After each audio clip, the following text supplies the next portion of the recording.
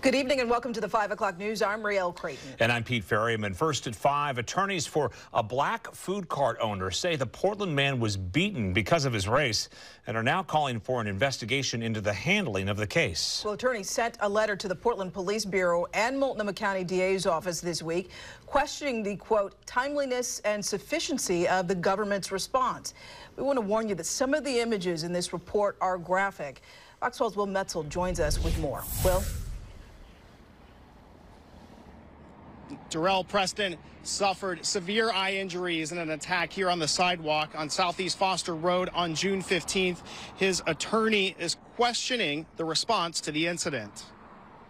Griffin Stead-Kamer, owner of the truck Mumbo Gumbo on Southeast Foster Road, says the attack suffered by a fellow owner on June 15th was shocking.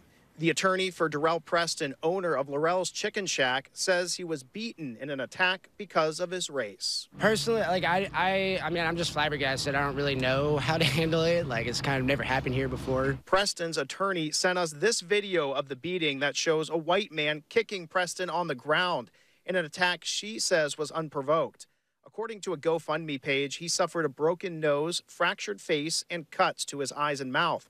His attorney, Alicia LeDuc Montgomery, sent a letter to both the Portland Police Bureau and Multnomah County District Attorney's Office, informing them she is investigating their response.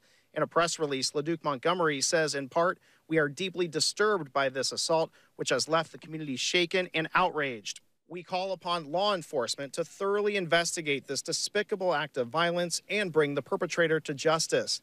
She said as of Monday, when inquiring with PPB and the DA's office about the investigation, she received no response. PPB said in a statement to Fox 12, in part, "This case has been taken seriously from the first call received by patrol, and it continues to be by Major Crimes." PPB says it is being viewed as a bias crime investigation.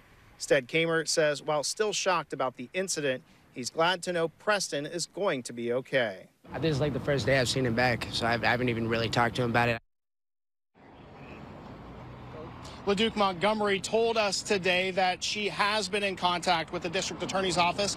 The DA's office says a deputy district attorney has been assigned to this case, but no arrests have been made in the incident. Live in Southeast Portland, Will Metzel, Fox 12 Oregon.